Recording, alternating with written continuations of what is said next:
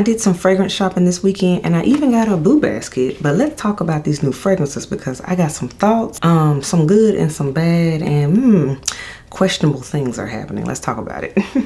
Welcome back to the channel, everyone. These time Maria here. Yes, we are back in the saddle. Feels good to be here because I smelled some newness and some oldness, some designer, some niche. I got some thoughts, you all, but let's get on into it. Lipstick of the day today, everyone.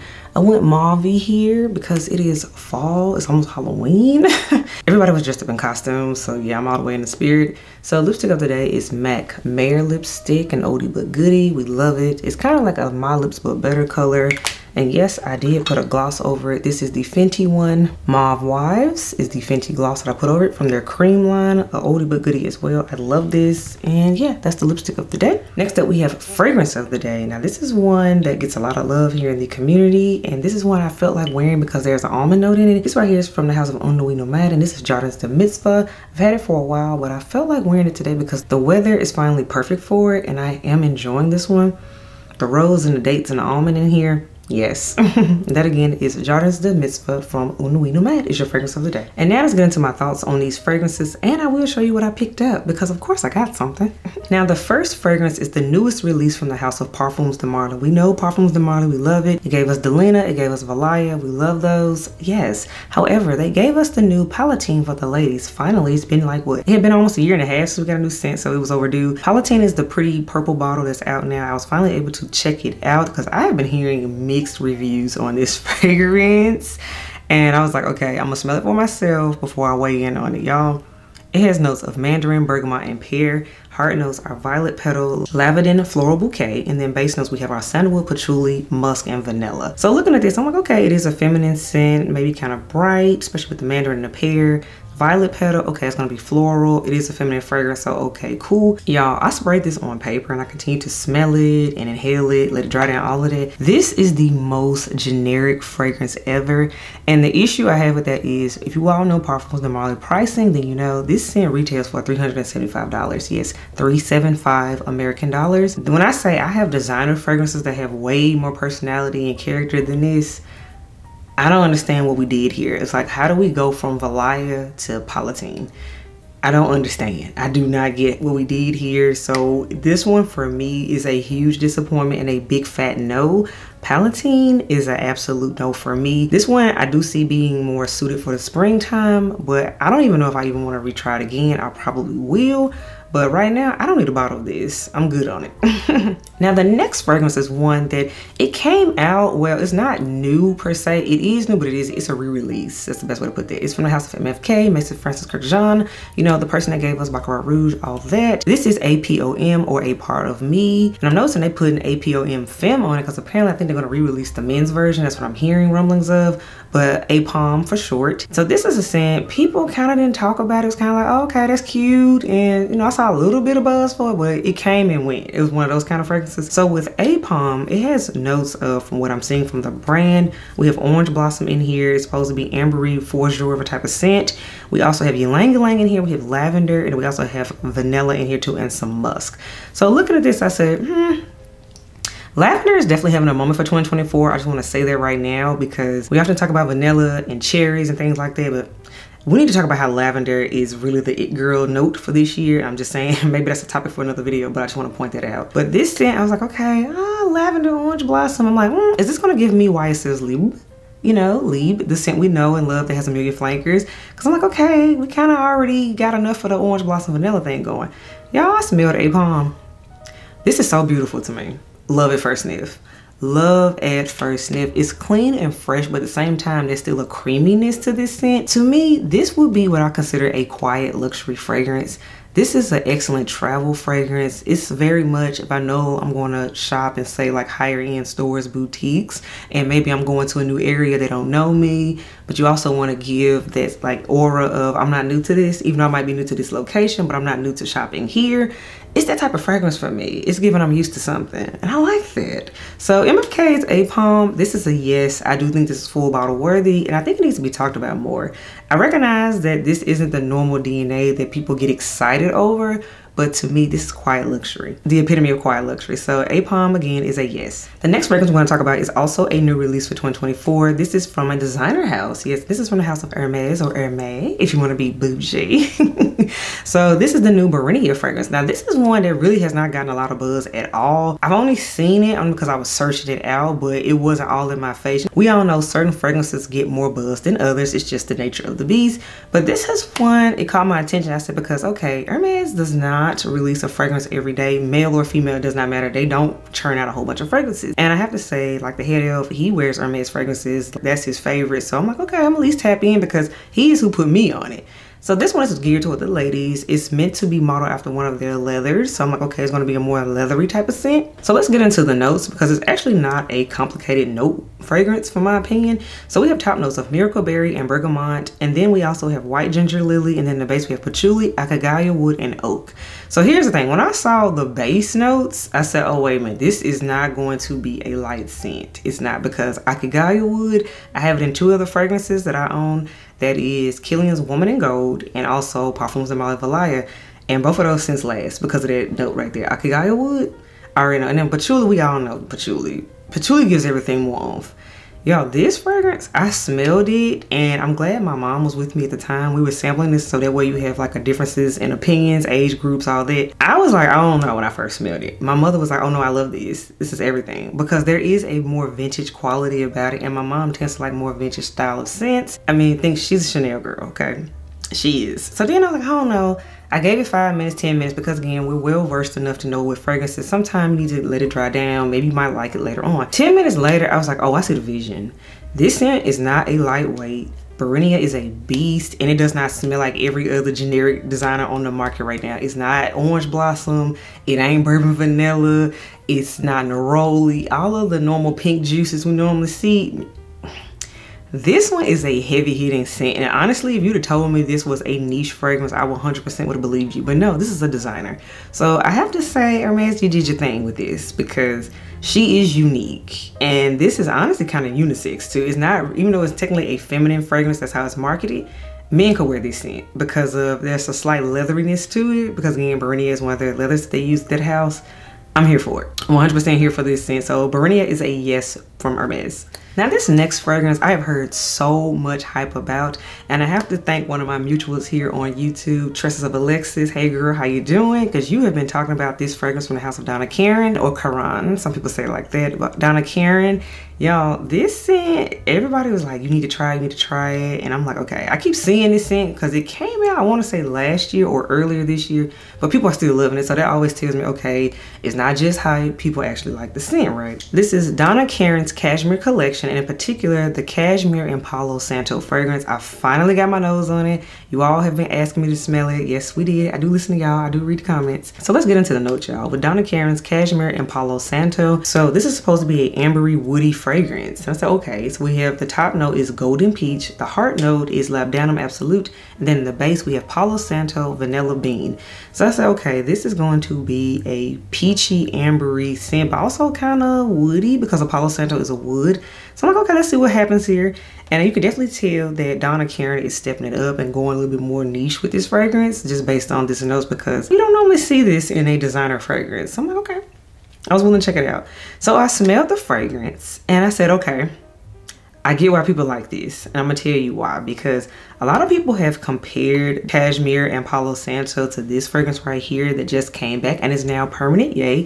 This is Kayali's The Wedding Silk Santal. This fragrance right here, people have compared it to this scent, just saying it's a little bit more richer, darker version of it. And I somewhat agree. I can tell they're related, but to me, I figured it out, y'all. It took me getting back home and still sniffing my scent strip a while later, and I was like, wait a minute.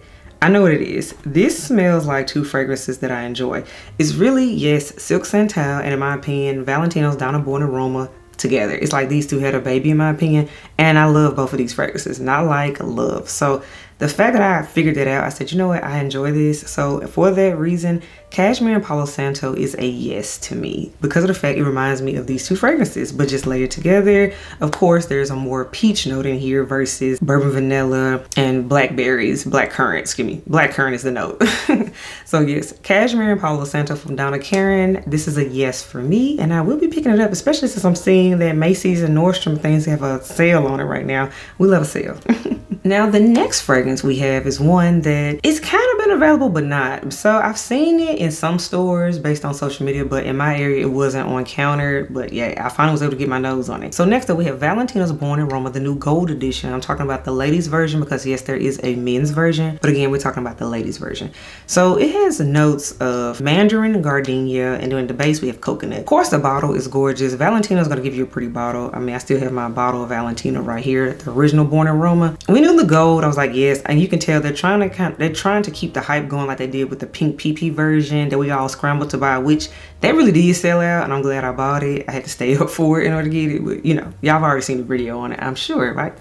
But anywho, Born Aroma Gold, this one is cute. It's cute, it's lighter, fresher to me. However, I feel like if you have like the green extravaganza version, I don't think you need this one because the green extravaganza version is a more fresher, happier take on it, whereas this one is also still in that same category. So it's kind of one of those things of if you have one, you don't need the other unless you're a collector, because I know some people really do collect all the Valentino bottles because they're pretty. I get that. But I didn't feel like, oh, I need this because the Donna Born Aroma DNA is definitely in this new gold version. So I'm like, okay. And I already have the others. So I'm like, I don't need it. I don't need it. I don't need it. I don't need it. I don't need it.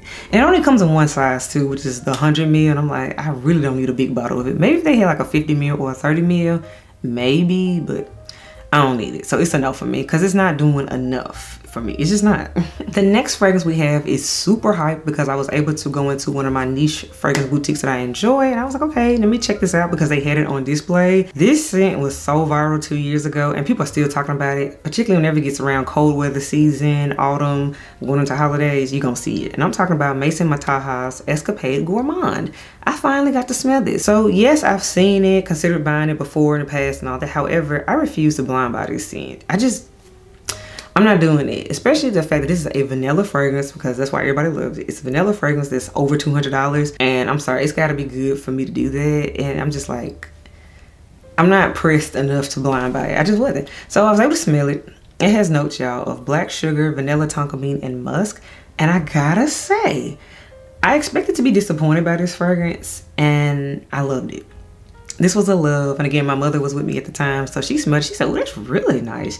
She said, I could see you wearing it for the holidays or something. She said, I like that too. So it always, you know, helps, you know, when you get another opinion on it. But this one is sweet. It smells like creme brulee, like everybody says it's supposed to. It just smells delicious. It smells delicious. I feel like if you like Amore Cafe, but you don't want the coffee and the amaretto liqueur aspect of it, but you still want something in the same family, I think you will also like Escapade Gourmand. That's what I'm getting. And I do enjoy Amore Cafe. Y'all know that. I recently hauled it. So Escapade Gourmand is worth the hype to me. This is a yes. This is a win. So if you end up seeing it on my channel, you know why. This next one, I've talked about it. I actually put it on my fall wish list before, but we're gonna talk about it again because I smelled it again, just trying to see, do I still want it? You know, you have to check in and be sure. So this next fragrance, you all, is from the house of Initio Parfums, and this is Paragon. So the reason I wanted to resmell Paragon and make sure I liked it is because I recently played in my sample of Rehab, and I wasn't sold on Rehab. I love Musk Therapy. Y'all know that. I did a review on it.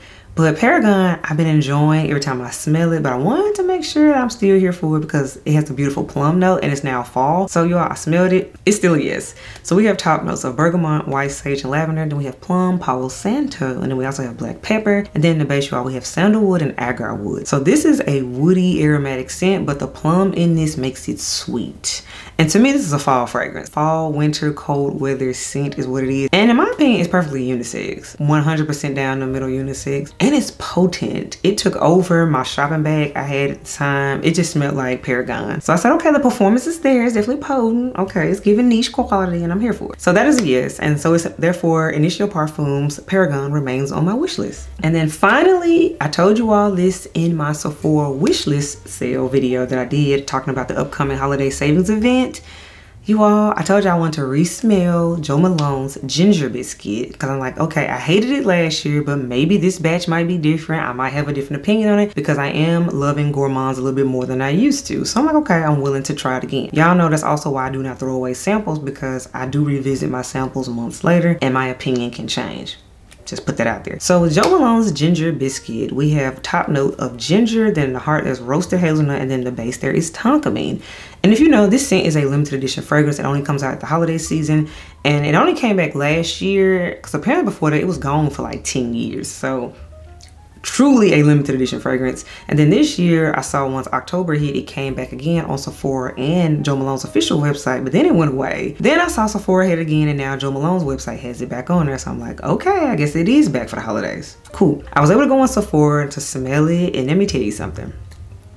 I am convinced this year's batch is 1,000 times better than last year's batch, because this year's batch, I smelled it and immediately I had all of the memories of every single Christmas growing up making gingerbread houses with my parents and cousins and things. I got all the feels and all the memories after smelling Ginger Biscuit this year. Smelled it last year, I ain't get nothing. It was giving water in a pretty bottle. This year I got all the feels they said I'm supposed to get, and I was like, oh, I love this.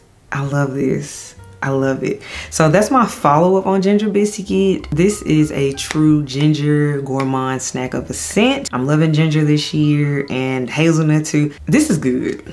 So this is one that if you're like me that hated it last year, felt like it wasn't nothing but scented water in a bottle, I think you should try this year's batch, 2024's batch, because I feel like it's better. That's just my opinion on it. And now let's get to the part y'all really care about. And so what did you pick up? So I went to Sephora, yes, and the thing I picked up, which you probably can guess based on my reaction, is Ginger Biscuit. Yes, I went ahead and got it because, y'all, let me tell you something. My sales associate I was working with, she had to dig to find this bottle, so that lets me know that the stock was low.